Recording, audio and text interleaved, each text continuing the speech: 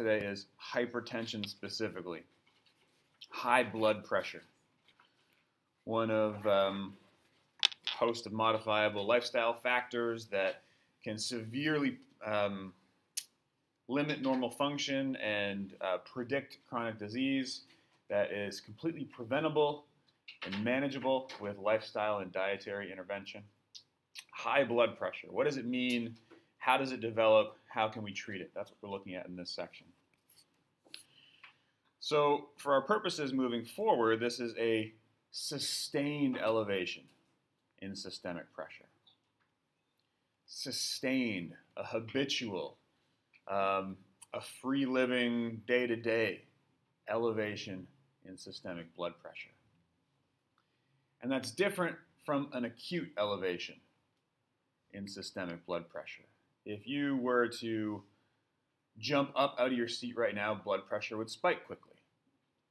If you jumped out of your seat, ran out of class, and then started running, went for a jog for whatever reason, blood pressure has to go up to be able to accomplish the exercise. And that's normal. Blood pressure increases with exercise. That's not hypertension. It's sustained elevation of systemic blood pressure during normal day-to-day activities that constitutes hypertension. And these guidelines have recently been modified. The American Heart Association, 2 years ago I think now, changed their guidelines to be a bit more aggressive. Hypertension is now considered systolic blood pressure over 130. It used to be 140 millimeters of mercury. And arresting diastolic blood pressure over 80 millimeters of mercury. It used to be 90. Normal blood pressure should be 120 over 80, correct? I think you knew that coming in.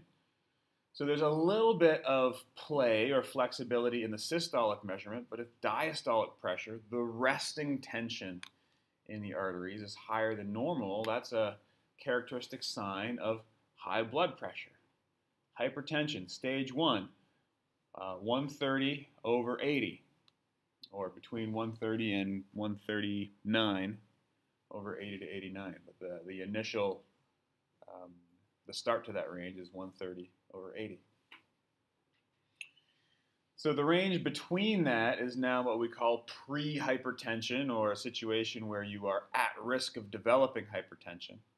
Hypertension is now 130 over 80, which is very close to normal and resting, but this highlights how important it is to address and keep tabs on, how impactful it is on the negative side effects of other cardiovascular disease in the body. So a normal individual that exhibits blood pressures over these thresholds is considered hypertensive. The higher they are, the more severe the hypertension is. You can see down here, higher than 150 and higher than 120 are considered a hypertensive crisis. See your doctor immediately. But that's not during exercise. You will see pressures like this during exercise if you do moderate to high intensity exercise. If you're healthy, it's fine. It's not a problem. Morning. If you are an individual that is taking hypertensive medication, that might help control your blood pressure, and maybe they don't fall so far outside of this range, but clearly you've been diagnosed previously, you're taking hypertensive medication, and so that in and of itself defines you having hypertension. In this case, there is a reason or a method of counteracting that high blood pressure, and so the readings that you get might not be accurate of a free-living situation. The fact that you're taking antihypertensive medication dictates that you have high blood pressure. It's been diagnosed in the past. And our best estimates are that the risk of a cardiovascular event, of cardiovascular disease, infarction or stroke or some impact related to cardiovascular disease, doubles with every 20 millimeters of mercury systolic pressure or 10 millimeters of mercury diastolic pressure. The risk doubles every additional 20 over 10 millimeters of mercury that you can register in the vasculature. It's a relatively small change for double the risk of a coronary or a cardiovascular event. It's really important to be able to keep tabs on this and lower it if at all possible. Prevent it if we can, but if it's already high, lower it if at all possible. Major priority. So, how do these adjustments in the guidelines impact the prevalence across the population?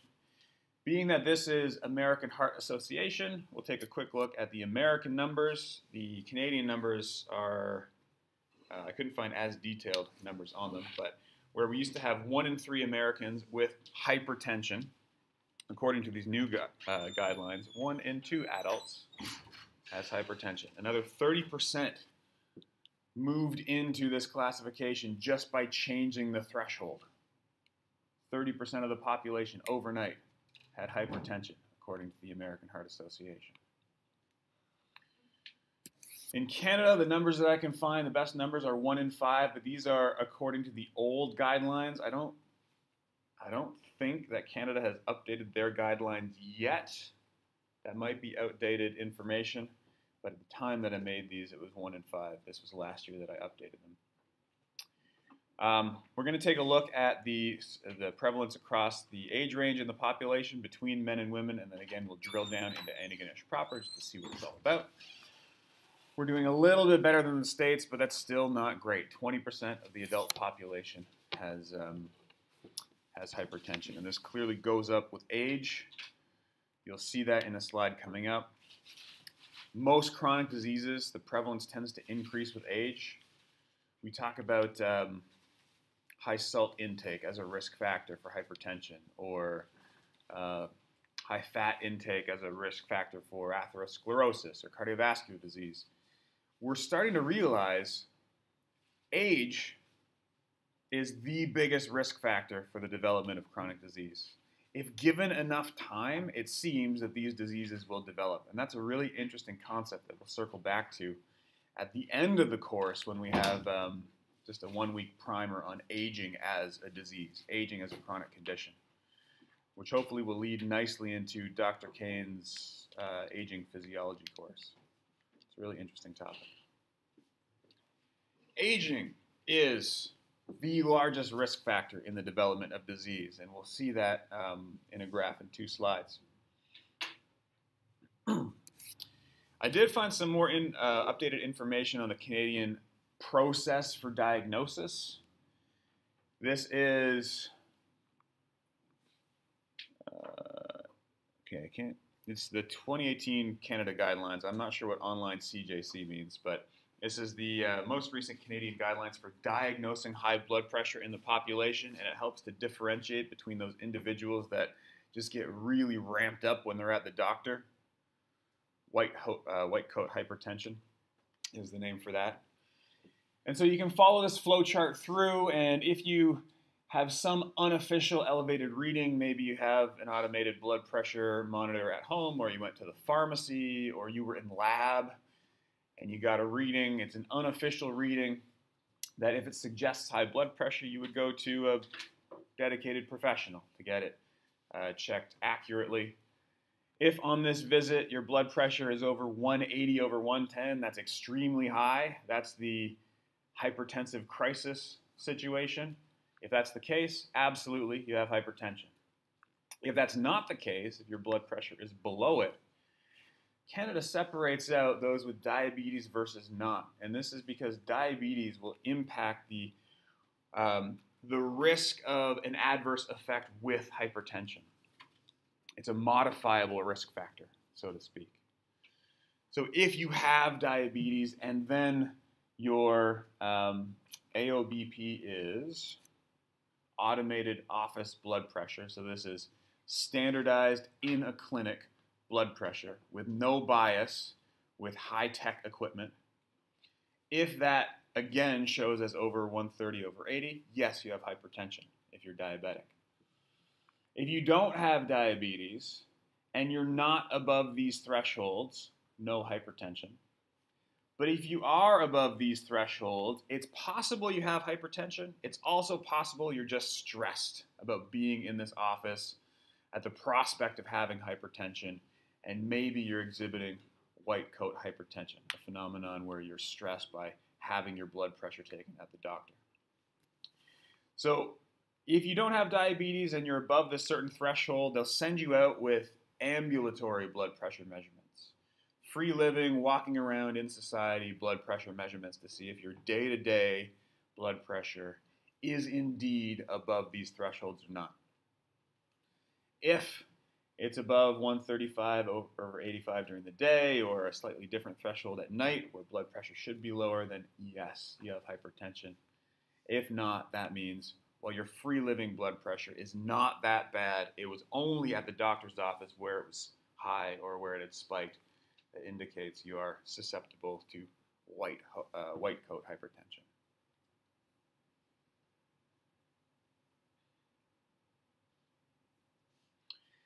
I'm blanking on the name for the opposite effect. There is an opposite effect which isn't as common, where individuals will go to get their blood pressure taken and it reads artificially lower. Usually you can spin it as their day-to-day life is really stressful, or maybe they're worried about relationship issues, but then when they get to the doctor, it's a safe place, the time is set aside and they can relax, and their blood pressure is artificially lower than it would be walking around. It's not common, but I'm blanking on the name. I'll think about that and I'll make sure to let you guys know. Certainly not common, not a factor that really we have to worry about. If we follow this through for most individuals in the population and we try to graph out what it looks like over time, or over age rather, this is the prevalence for women up until 2012 in Canada. You can see a general progression where from 2002 all the way to 2012, there's been a gradual increase at any given point over the life cycle. At any given age, the incidence of hypertension has been increasing in recent years, and certainly this is weighted towards the right side of the graph.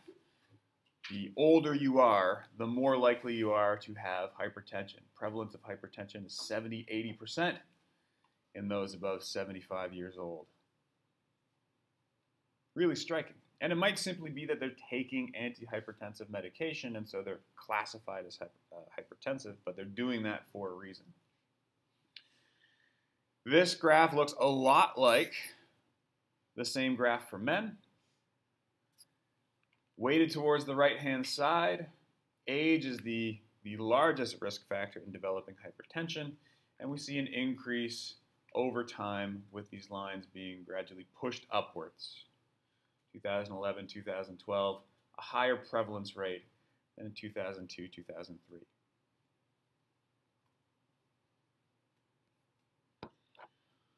So certainly, cause for concern, if this does double the risk of cardiovascular events with every 20 over 10 millimeter of mercury increase in blood pressure, something should be done. We'll look at what the things are that can be done coming up. For us locally, Antigonish is worse than Nova Scotia, which is worse than Canada. Blood pressure in Antigonish County is 10% higher than Canada at the national average, 5% higher than Nova Scotia overall. No difference between men and women. We are equally worse off, which is somewhat unfortunate. And I keep referencing the idea that it's due to all these other lifestyle factors, and I've put a couple up here just to show you, to frame it a little bit.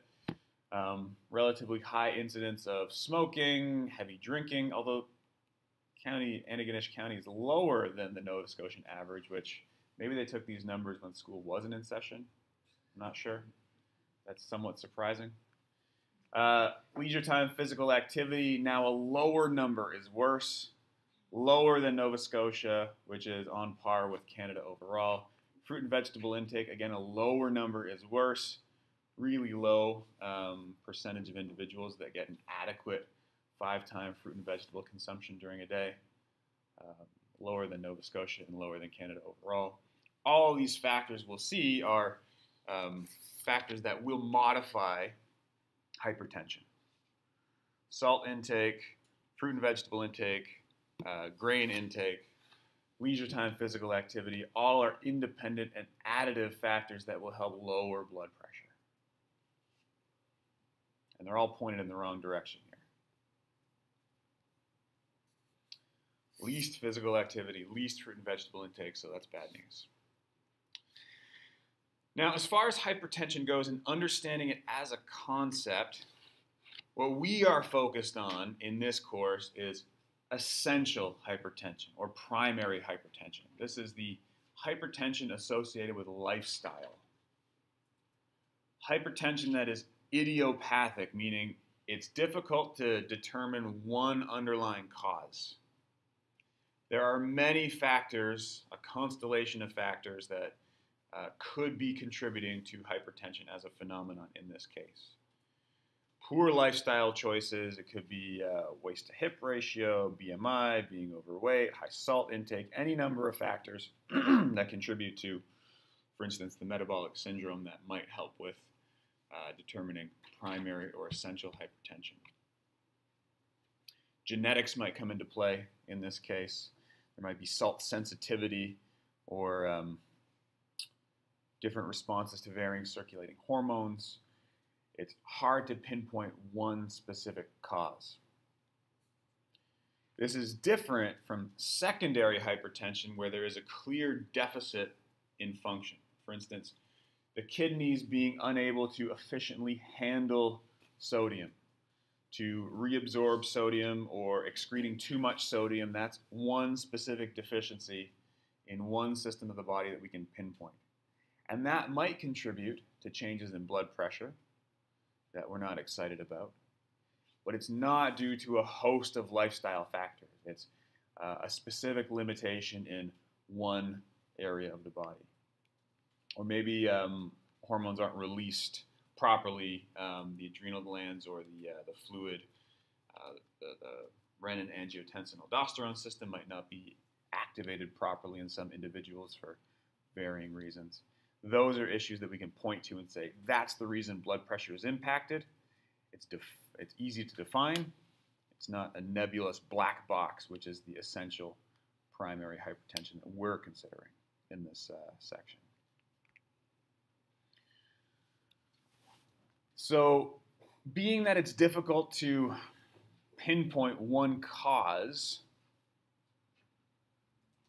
you can argue, well, why are we even talking about it if we don't know what causes hypertension?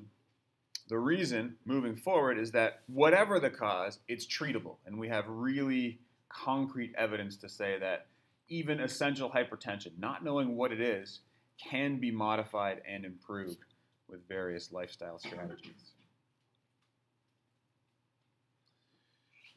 For those of you that remember XPhys and in advance of Labs 4 and 5, I will put up this fundamental physiological equation.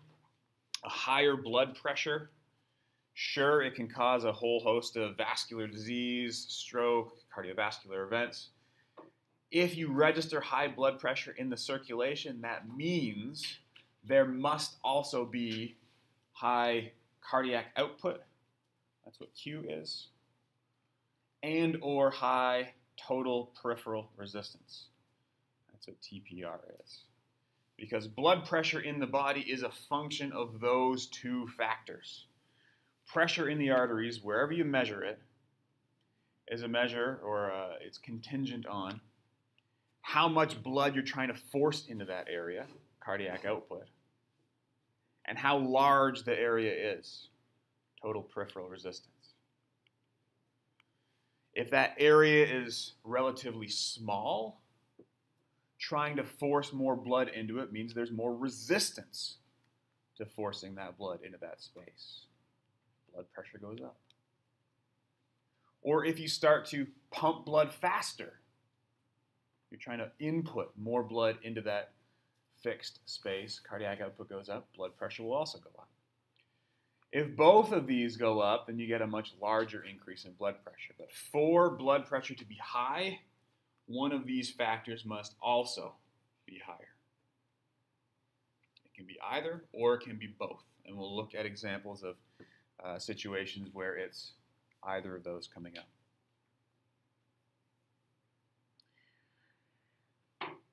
But I want to take a moment to briefly review how blood pressure is regulated. You've seen this in anatomy and physiology, probably. You've seen this in X-Phys, probably. This is a classic negative feedback loop. This is the example we often use to teach you about feedback loops of blood pressure. Blood pressure or temperature is also another really common one. Negative feedback loop monitors a variable of interest, and if it varies outside of a certain range, we'll work to correct it, to bring it back into that range, right? Negative feedback loop, if something goes wrong, if it moves outside of the range, we'll notice that and work against it to bring it back. And blood pressure is one of those variables. Blood pressure is always being measured. Always being measured. We have baroreceptors in very special locations in the carotid arteries and the arch of the aorta, which measure as soon as the blood is released from the heart, pressure that's being delivered to the body, in the case of the aorta, and then the pressure that's being delivered to the brain, in the case of the carotid arteries. Because those are really important locations to make sure that blood pressure is adequate. We really want to make sure that blood pressure is adequate in supplying the brain. If it's not, you faint. And we want to make sure that blood pressure is adequate in supplying the rest of the body, which we measure at the aorta. If you don't, there might be some hypoxemia or blood delivery issues that we'd like to avoid. So we measure blood pressure constantly through the signals from these baroreceptors. And you remember how baroreceptors will signal the brain? There's a constant tone or ping. Ping, ping, ping. Baroreceptors will constantly fire. And if the stretch goes up, if the pressure in the arteries go up, they'll fire faster. If it goes down, if blood pressure goes down, they'll fire slower. And it's the rate of firing that the brain measures or monitors. It's the rate of firing that the brain responds to. So in a situation where blood pressure is normal, something might push it outside of its normal range, increasing blood pressure. That would be sensed by these baroreceptors. The pinging goes up, the frequency goes up. Those impulses are sensed by the cardiovascular center in the brain. There are a couple areas that we think are involved in that process. There are many centers that are involved in that process, and so we just label it the cardiovascular center. There are regions that are specifically tasked with looking or watching the frequency of these baroreceptor pings. If the pings go up, if it's too fast, we want to bring them back down into a normal range, so the cardiovascular center creates a plan. The plan is executed by various effector tissues. These are the things that can directly impact blood pressure. A couple examples are shown here. The sympathetic nervous system will deactivate slightly, dropping heart rate, lowering heart rate. It will lower the force of contraction of the heart. That's what contractility is. Ultimately, those things will lower cardiac output. CO on this slide is the same thing as Q on the last slide. If pressure's too high, we reduce Q. If you think about that equation, lowering Q on one side means the other side has to go down. Lowering Q will lower blood pressure. Other effector tissues are the arteries. What we can do is relax the arteries, make more space for the blood that's being pumped. And what we're doing by making more space is reducing the resistance, reducing total peripheral resistance. Again, that was on the right-hand side of that equation. Both of those factors are going down according to this plan, which means blood pressure would have to go down as well. Blood pressure is a function of those two variables in the body.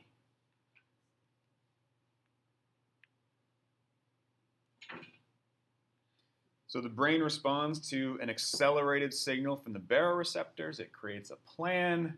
That plan will lower cardiac output and peripheral resistance, By reducing those two factors, blood pressure naturally will drop. It follows suit.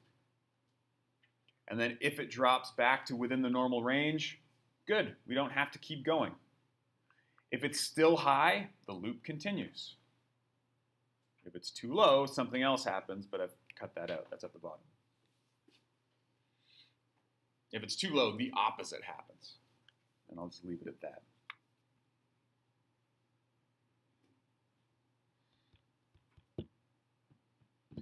So why do you ever develop hypertension? You would think if you were an individual, free-living individual, and you were walking around and then your blood pressure went up to 130 over 80 or 135 over 85, and you are hypertensive by the new American Heart Association guidelines, that your body would just do this and bring you back down to normal. How are people hypertensive? Why doesn't this work all the time?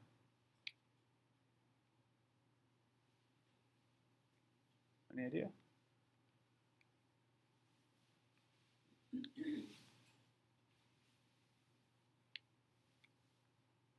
No idea. It does work. It tries to work. It tries to always return blood pressure to normal, but there are limits. Really, two things happen. If you are constantly insulting this system, you're constantly raising blood pressure by whatever means. Weight gain, salty foods, fat foods, lots of fluid intake. If you're always tipping the balance and trying to reduce blood pressure, your body is smart enough to say, well, you're always making blood pressure higher. I'm expecting it to be normal or lower, but you're telling me it should be higher. So what I'm going to do is change my expectation of what normal should be. It raises the set point. If you're always, through the lifestyle choices that you make, increasing systemic blood pressure, the brain will say, okay, well, this is my new normal. And now it's going to start to regulate around 130 over 80, or 135 over 85, or 150 over 110. The set point changes.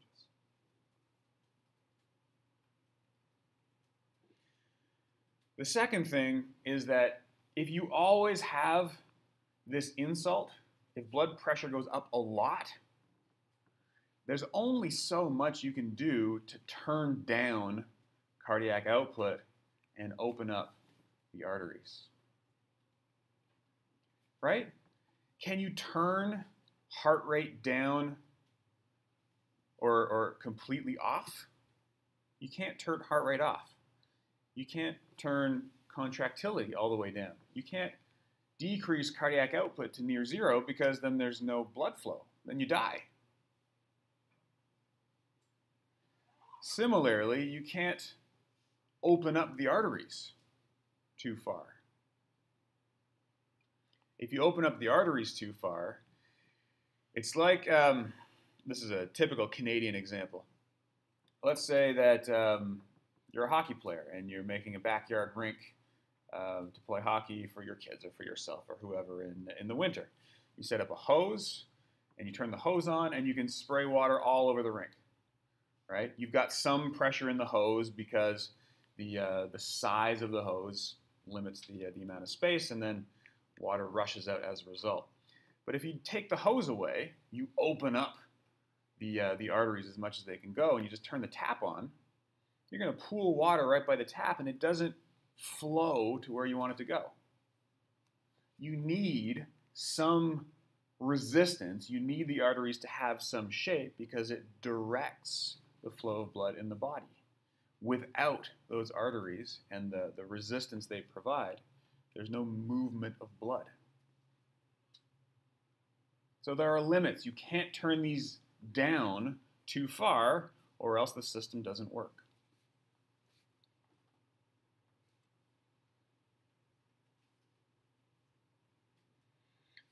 So what were the two things? I'm realizing it might have been good to list those two things in a bubble up here, but what were the two things? Why does hypertension persist? Why you become hypertensive? Set point goes up, absolutely. If you're always insulting it, if you're always saying, well, I want higher pressure, the body will respond by saying, okay, here's your higher pressure. Set point goes up, and what did we just talk about?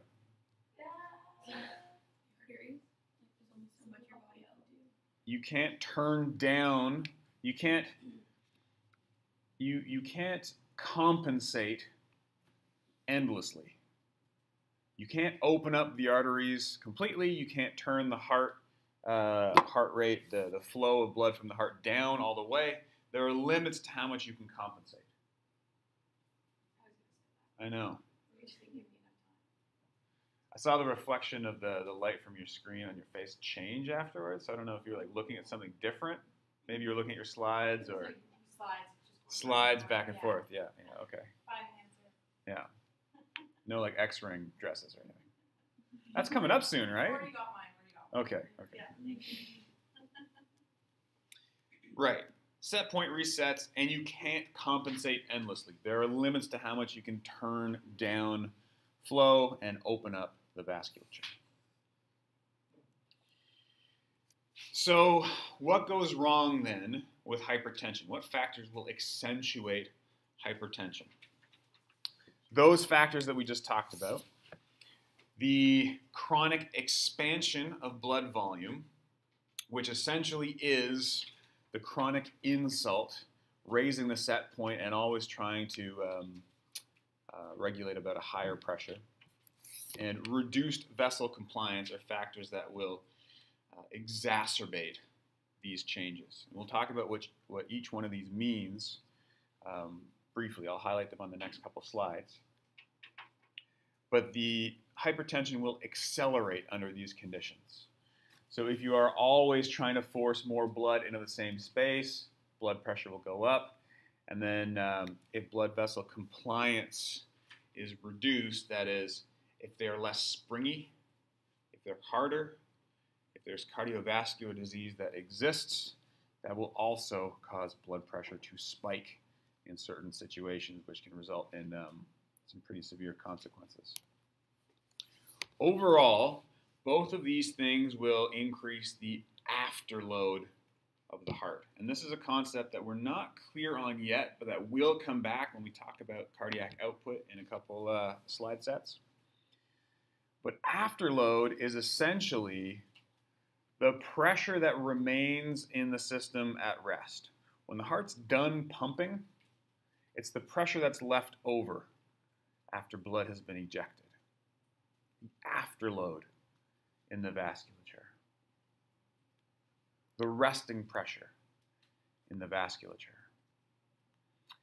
And this is important, not because the heart's done and this is what's left over, but because the next time the heart beats, this is what it has to work against. The afterload is what the heart has to overcome in order to pump blood to the rest of the body. And a high afterload means the heart has to work harder to do the same delivery that it would in a normotensive situation, a lower blood pressure situation. This is how we can start to see the progression of heart failure. These will gradually get worse and worse. The heart gradually has to do more and more work. There are limits to how much work the heart can do, just like we have a VO2 max. There's limits to how much exercise or work we can do. And at some point, the heart can fail. So what does it look like for blood volume to chronically expand? If you are trying to force, in this case I'm using a drop of water or a drop of fluid, but you can imagine this as being blood. If I'm always trying to force some amount of fluid into the vasculature, that's fine. It can work normally. In fact, we want this to work in a certain way. There has to be some amount of fluid going in for there to be movement through the vasculature. But if you always try to force more and more fluid into the same small space, imagine like it's being in a crowded room. Pressure goes up.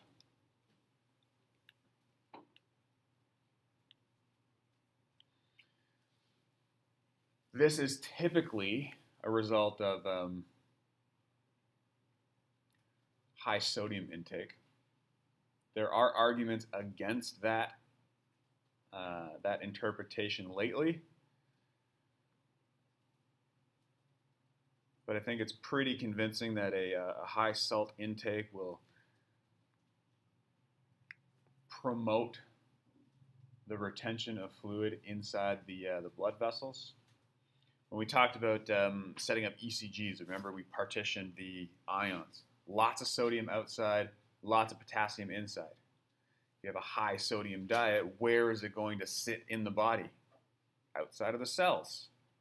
What's outside of the cells? Blood and interstitial fluid. So a lot of the extra sodium in your diet will sit in this space, and it has this osmotic pull. We want concentration to always be constant in the body. If we have a lot of salt in the blood, it's going to draw more water into the blood to balance out the concentration. That is what I'm describing with these multiple large arrows. More fluid, more blood in that same small space. Pressure goes up. That, I think, is a fairly easy point to understand, but what's less intuitive is this idea of reduced vessel compliance. Normally, the arteries are, think of them as a springy rubber. They hold their shape really well. If you pump blood into them, if you inject some amount of fluid into them, they will bound and then rebound. They stretch and then recoil. And that stretching is really important. They accept the blood that's being pumped in, and then as they recoil, they push the blood downstream. And it's this recoiling effect that pushes the blood all the way through the arteries. So normally, when we pump blood in with every beat, we'll see an increase in pressure that returns to normal. So there's resting pressure. With systole, or with every heartbeat, that pressure goes up, and then the arteries will rebound, pushing the blood further into the arterial system, and then pressure will return to normal. This is what we would expect. A normal, gradual increase and return to normal of pressure. Reduced compliance means that rubber is less flexible. It doesn't expand and contract as easily, or the arteries are more rigid. This happens with cardiovascular disease. This happens with atherosclerosis, the development of plaques, calcifying of the arteries. They become harder. What does that hardness do? Well, I'm using an example here of a plastic pipe. It should be fairly intuitive that this won't flex as you inject water or inject blood into it. What the pressure graph looks like in this case is much different. We see this large spike in pressure. Blood that's injected into this tube it's not accepted by the tube. Pressure spikes. It moves in quickly, and then it's forced on quickly. The heart has to work hard to push blood through. You don't get the added effect of the recoil of the arteries in helping to propel blood. So blood pressure spikes.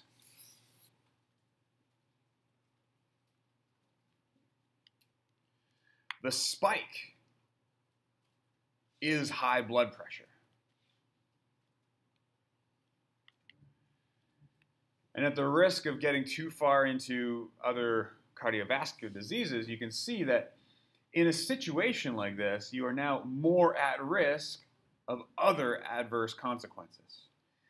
If this is a situation caused by arterial plaques, for instance, we're not going to go into how they develop and how they progress, but imagine plaques on the inside of the wall. If pressure spikes, there's more pressure inside the artery. There's more shear or friction of the fluid on the inside of the arterial wall. That means there's more likelihood that these plaques are going to rip off. Higher pressure due to the existence of plaques means more likelihood the plaques will rupture, which means plaques grow in size, they develop more. So it's a vicious cycle.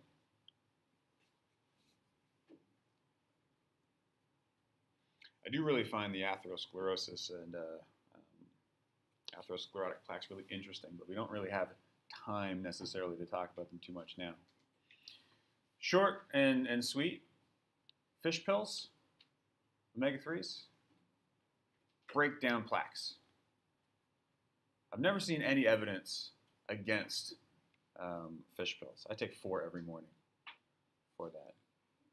Yeah, it sounds like a lot. It sounds like a lot. 4 every morning. It used to be 6. A lot of the work that there was a researcher at Guelph when I was doing my PhD. He did some like high test, high DHA fish pill studies with chronic patients, looking at the progression of atherosclerotic plaques and how the DHA in its active form in the body will reverse the signaling cascade that makes the plaques grow. So it actually shrinks plaques and helps to heal that lesion in the arteries. They were using 6 to 8 grams per day. And that's essentially like a high dose of medication in that case. So I just figure 4 per day is probably good in a preventative manner. Big horse pills, yeah, absolutely. The 600, 300. Yeah.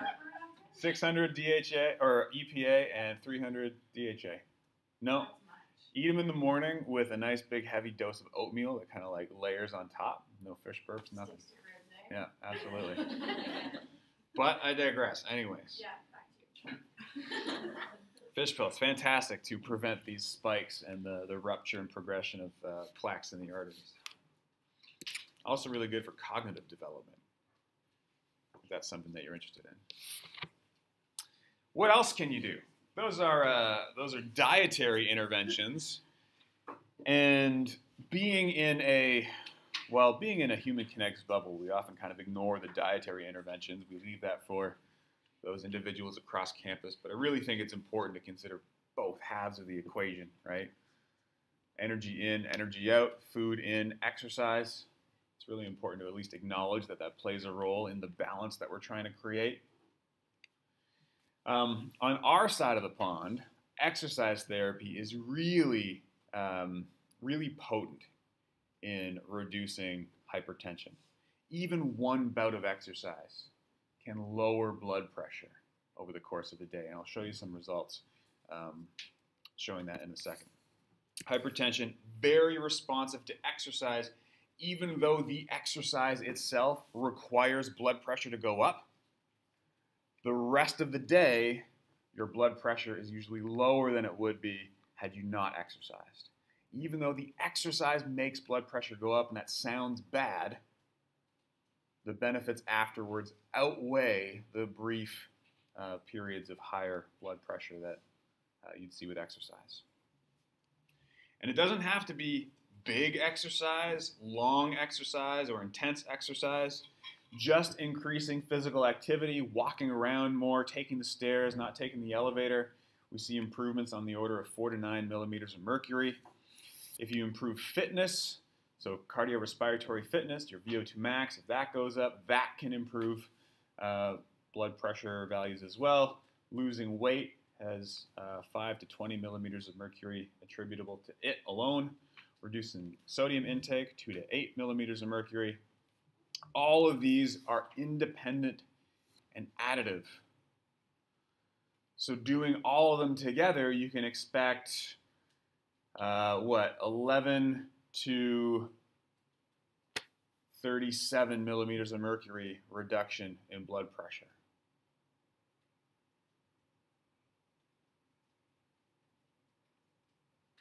That's what the numbers add up to, but I'm going to show you that they're not completely additive. There's a little bit of a blunting effect because there's some crossover, there's some overlap.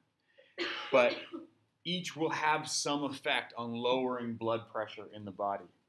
You don't get the complete therapeutic benefits by only doing physical activity or only reducing sodium intake. All of these together will help to reduce resting tension. We have some idea that physical activity and fitness are really beneficial for hypertension from the aerobic center longitudinal study. This is one that I mentioned way back in week 1 of the course. We talked about some of the accelerations in exercise physiology research, and the aerobic center longitudinal series of studies was one of those. This is an 18-year follow-up study, or this data is from an 18-year follow-up. Actually, I'm probably sure there is new and updated information that I should add here at some point, but the point here is that blood pressure is reduced or hypertension is improved, both with higher fitness across the bottom, left to right, and with just an increase in normal daily activity on the right-hand side from back to front. 16,000 individuals, and this is self-report, but with this magnitude, that's really all we can rely on. Sedentary WJR is walker, jogger, runner, so loose, unstructured activity, and then sports players, you can see the largest effect in reducing the incidence of hypertension is in sports players with a high cardiorespiratory fitness. The highest incidence of hypertension is sedentary, well, it's not sedentary with low, it's technically walker, jogger, runners with low cardiorespiratory fitness, but we're going to ignore that 0.8 or 0.9% differential. It's at the top back left of this graph. You see a nice progressive decline as you do more and are more fit at the front right corner.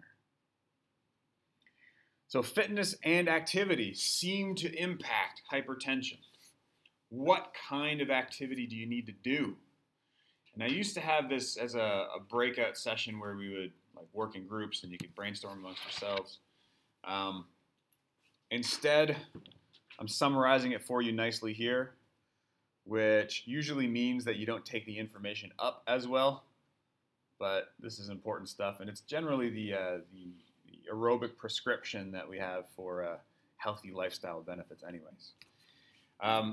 The best prescription to reduce hypertension is endurance exercise every day, resistance exercise 2 to 3 days per week. So frequency is fairly moderate to high. The intensity of exercise is manageable at a moderate pace. 40 to 60% of VO2 max or VO2 reserve. I'm using those interchangeably, even though they're technically slightly different. And for resistance exercise, 60 to 80% of your 1 repetition max. A moderate intensity is all that's required to confer these hypertensive benefits. The asterisk is here to point out that the research suggests that the benefits are proportional to the intensity.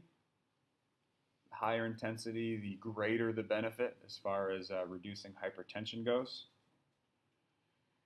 But it's also not written on this slide because research at high intensities in hypertensive individuals is controversial and therefore lacking. Right? If you are hypertensive, you don't really want to participate in high intensity exercise because your blood pressure spikes even more in those situations. But as we start to realize that it is handled well by those individuals, it's still relatively safe.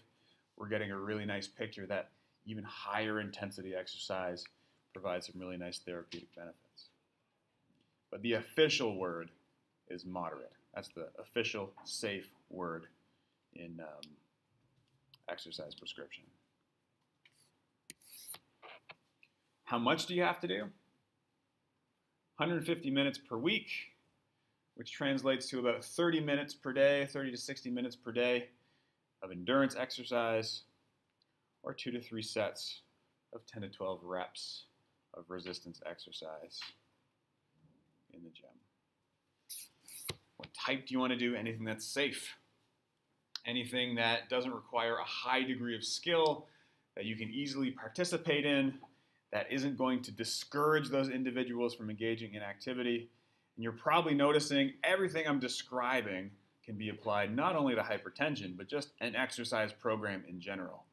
And you'll see that this prescription is repeated in any public health message that you'll see for the general population. 10,000 steps per day, exercise 150 minutes per week, moderate intensity, safe activities is the general status quo for any exercise regimen advice.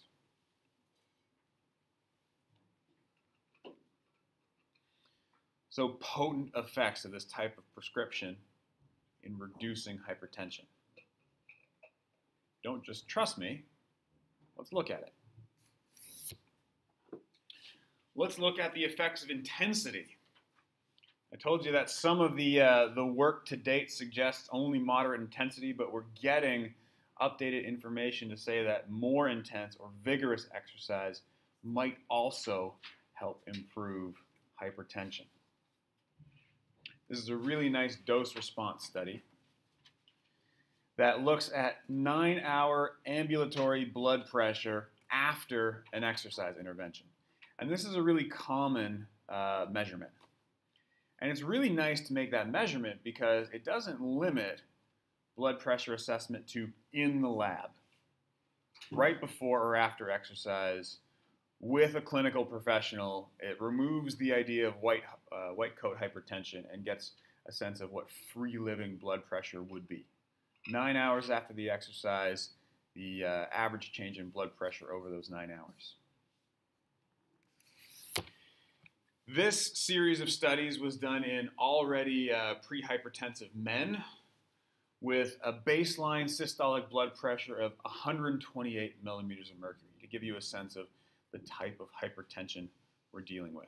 So not normal, not hypertensive by the new guidelines, but almost hypertensive. And I don't have resting diastolic pressure, oddly enough. Let's focus on systolic. Either way, you'll see the same dose-response benefit. So what this graph is telling you, this is the change in blood pressure over the 9 hours. So from this baseline, if you don't do any exercise and you measure blood pressure over 9 hours, the average pressure, the average systolic pressure over 9 hours is about 138 millimeters of mercury. So in these overweight and pre-hypertensive men, they come into the office, they get their baseline pressure taken, no exercise, they go about their day. Over 9 hours, systolic pressure is higher, diastolic pressure relatively unchanged. Now, if you add exercise to the mix, that's where things get really interesting. You do low intensity exercise, and you don't see as much of an increase in systolic pressure. You'll in fact see a decrease in diastolic pressure over those 9 hours. And that effect is improved as intensity goes up. With moderate exercise, we see a further blunting of systolic pressure over those 9 hours and a larger decrease in diastolic pressure. With vigorous exercise, there's no increase in systolic pressure over 9 hours of a normal workday. Diastolic pressure drops in a nice linear fashion. One exercise bout in hypertensive overweight men. They stay pre-hypertensive throughout the day, whereas in a normal resting situation, you might argue that they are or they have hypertension. So a nice linear dose response where more intense exercise confers greater protection, a greater reduction or blunting of blood pressure over the course of a 9-hour measurement period.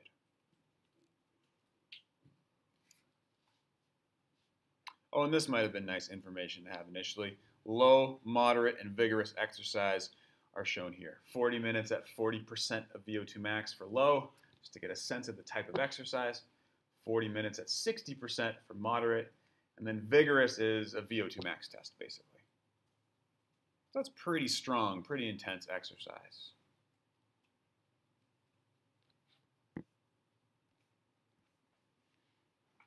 Really promising results, though, right? This is a phenomenon known as post-exercise hypotension. if you're ever interested and you're looking through the research. PEH, post-exercise hypotension. And it is repeatable, it is a robust effect. A singular exercise bout will reduce blood pressure for hours afterwards.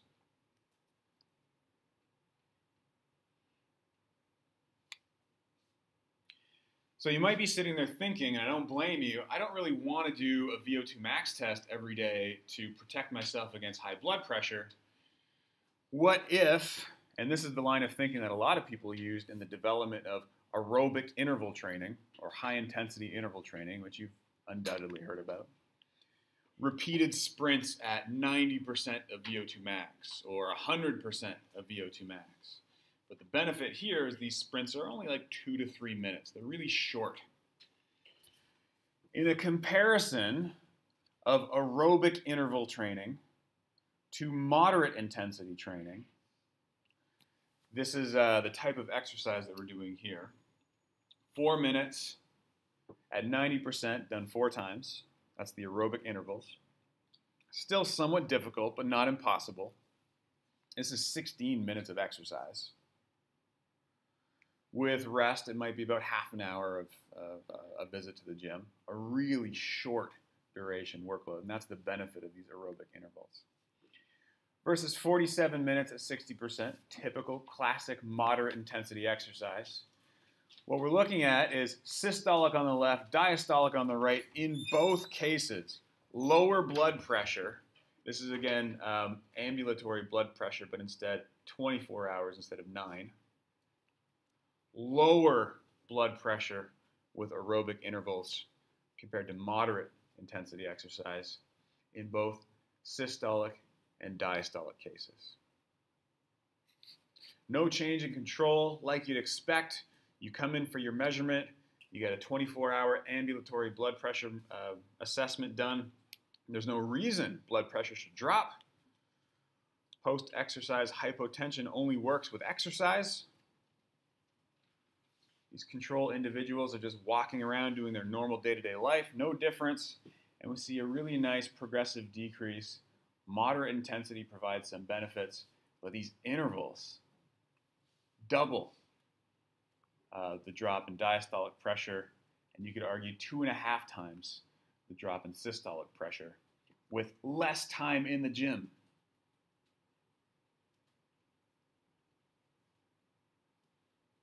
I mean, 4 minutes at 90% is no cakewalk, but spending only 25 to 30 minutes at the gym in a given day, it's really hard to argue against not having time for that, right? Really potent results, a really good rationale for that kind of exercise in tackling hypertension.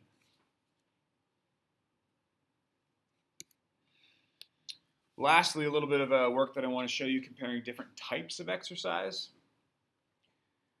We used to do roundtable discussions in the course where every week on like a Friday we'd have a series of papers. You're going to do paper discussions at the end of the course, but we would do it for 12 weeks. And these are the papers that we looked at in the hypertension section. And they all typically followed the same kind of format. One group would look at what's the effect of intensity, what's the effect of mode. This is aerobic versus resistance. That's another comparison that I used to like to make. And it's not the best comparison because this is a resistance circuit. It's really high rep, low weight resistance exercise, so it's also very cardiovascular. But there isn't a lot of research to compare the two directly. What we're looking at here is the post-exercise hypotension effect over the course of a 9-hour workday in treadmill exercise versus resistance exercise when compared to control. And like you might expect, both of the exercise groups saw a spike in mean blood pressure initially. Exercise makes blood pressure go up. But then as soon as the exercise was done, 15 minutes later, we see this nice drop in mean blood pressure that lasted, maybe it's 7 hours. Maybe it's 7 hours, not 9 hours. Regardless, doesn't matter. Over the course of a normal workday where they did the same ambulatory blood pressure measurements, 7 hours afterwards. Let's call this a typo. Both groups still lower than control, and you start to see a little bit of separation. The treadmill exercise, these squares, tended to be a bit lower at the end of the workday than the resistance group, arguing that maybe aerobic exercise is better than typical weights in the gym, or in this case, a resistance circuit. Not sure how that correlates with 2 to 3 sets of 10 to 12 reps of classic resistance exercise, but if there's already a bit of separation, you can imagine that typical resistance exercise might be a bit worse off at the end of a workday. That's speculation. I can't say that for sure, but certainly treadmill exercise has a large benefit over the course of a 7-hour workday in this case. Also kind of interesting to notice that the mean blood pressure gradually goes up over the course of the day. As you're around the office, maybe you're stressed by the day-to-day demands of whatever your work job is. Everything creeps up, which is fantastic news for you leaving university and getting into that office setting, isn't it? This is one instance where we're not separating out systolic and diastolic pressure. This is mean pressure. And you might have it on your slide, so when I ask you, do you remember what the formula is to calculate mean pressure from those values? You might have it in front of you. But do you remember what it is to calculate mean pressure? Yeah? You think? Is it 2/3 of systolic? Okay. And? 1/3 of diastolic. Fantastic. That's at rest. Mean blood pressure at rest is 2/3 systolic plus 1/3 diastolic. What is it during exercise? Is it different during exercise? Would I have asked you that question if it were the same? During exercise, it's 1/2 systolic and 1/2 diastolic. Why is it 1/2 and 1/2 during exercise?